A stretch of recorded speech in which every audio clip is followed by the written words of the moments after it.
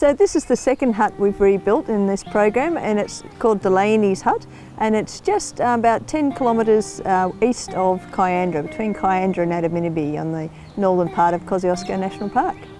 We unfortunately lost 11 huts in the 2020 bushfires. When we were looking at which huts to build, we were looking at doing Delanys because Sawyers was quite close, so we had equipment and materials there that we could then move across to Delanys Hut. So from a logistics point of view, it was easiest to do. So we were just finishing off Sawyers Hut, and then we were able to sort of start on Delanys Hut. And the guys also started on Vickerys Hut at the same time, so we were able to use, depending on the weather and the resources we had, we had about 3 huts going at once.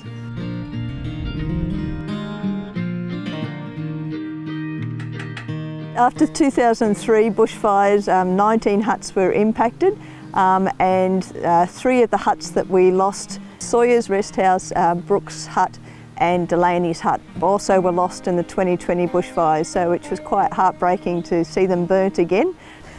We went up and recorded what was left of the hut from a historical point of view, and it's quite amazing to see the intensity of the heat, how it warped and melted the steel boxing that we had when we rebuilt it after 2003. And then you can actually have a look at this was the original Delanys #1 hut, which was burnt in 2003, and it looks amazingly the same the way the fire came through. And all that's left is basically the corrugated iron. All the timber elements, unfortunately, were all burnt.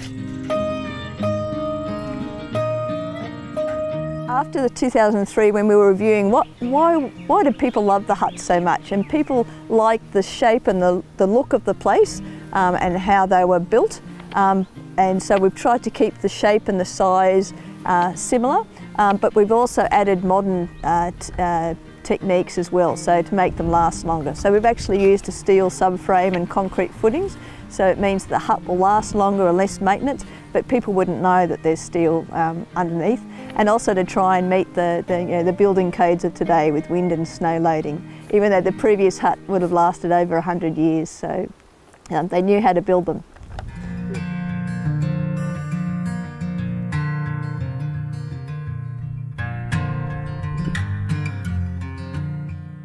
So we've just completed construction of the timber frame and the roof, and now we're going to start putting the weatherboards on the outside, and we're lucky enough to have Paul Delany and some of the Delany family who are a descendant of the James Thomas Delany who built this hut in 1910.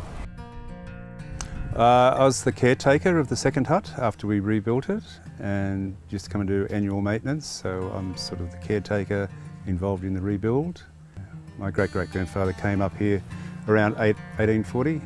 He was in Sydney for a while, and then moved up here and married a woman from the same county back in Ireland, and they had 3 children. And then one of those children was my grandfather's father, William.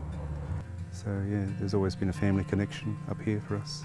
This was a photo of James Thomas Delany and his wife, Ruby Pratt. James was actually one of 10 children, and he was the youngest of the 10 children, and he was actually called James Thomas, like his father. When you've got both the father and the son called the same, it makes it that extra challenging, which I love. I think it's important to maintain the history of Europeans coming up here and that pioneering era. You know, listening to my grandparents and what they went through, like they were isolated, had to be basically self-sufficient and lived a very basic life, especially now that we're going into a very highly technical sort of existence and pretty soft compared to what they had, you know. I think it doesn't hurt to look back and see where we came from. So that's my interest, my main interest in working on the huts and things, is maintaining that connection with history, our pioneering history in Australia. Maybe we paint it, because that side, we keep that side all yeah, painted, and that side timber defence. Yeah. We've been working with Kosciuszko Huts Association through this process, as well as the families that have been either lived or used the huts, to make sure that what their views are and how we should manage the site is incorporated as well. You can still commemorate that old site. People who've got attachment to the site but this is a rebuild. This is something to show you what was there, but it's not the actual exact hut. The framework was put up by Parks carpenters, Roger and Peter. The roof put on it, and I made the door and the windows in my workshop back in Adelaide. And we're putting up the weatherboards, and we'll be involved in doing the flooring and the lining boards and a bit of brickwork around the fireplace. With the design of Delanys, we've used the plans for the last, when we rebuilt Delanys number 2, but we've added some extra fire protection because we don't want to lose it again. So the timbers have been treated with a fire retardant, so they can, when a fire comes, they'll char but they won't ignite. So we've tried to add extra fire protection to the buildings. And we've also covered windowsills and sloped them so to shed embers. And we've also added sprinklers as well. So you can see on Delanys Hut, you'll see 2 sprinklers on the roof and a water tank out the back that we can attach a little pump, and it will recirculate water and provide like a water curtain over the hut. It will keep going until either the fuel runs out of the pump, because hopefully some of the water will hit the gutters and run back down into the tank. So we'll provide a bit of as much protection as we can for the huts in the next fires.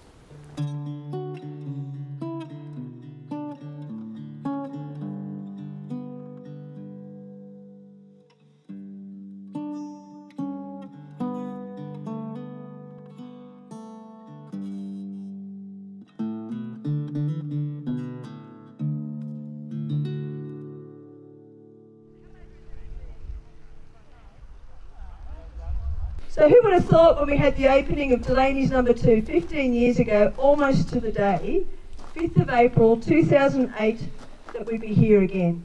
And it's great to see a lot of people here from that first opening, and it goes to show that again it's that connection with these huts that really keeps these people connections going. The frame and the roof and all the structure was prefabricated in Tumut in the shed, and we trucked it up here and nailed it all together.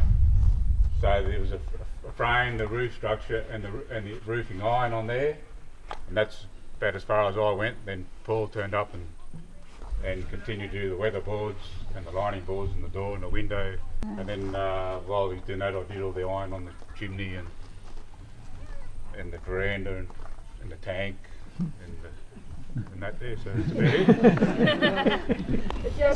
it. Just add in that there was 100k winds and rain, snow and everything else while doing it. It's that commitment of resources by Parks, and it's a commitment to a philosophy of the network of huts by Parks, which has really enabled this to happen. That has made a absolutely tremendous effort to the quality and standard of the huts in New South Wales. I want to extend a personal thanks to Roger and Peter. A big thank you from the Kosciuszko Huts Association for the commitment the Park Service is making to huts in the modern era. So thank you. On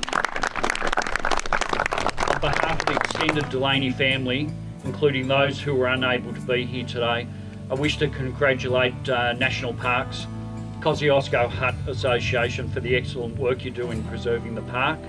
It's a heritage for all Australians. I also wish to express our sincere thanks to both the organisations and to Paul Delany in particular, and all the volunteers for rebuilding the hut again, and what we hope will be a permanent tribute to James Thomas Delany. This hut is an important part of the Delany family history and the history of the Monaro.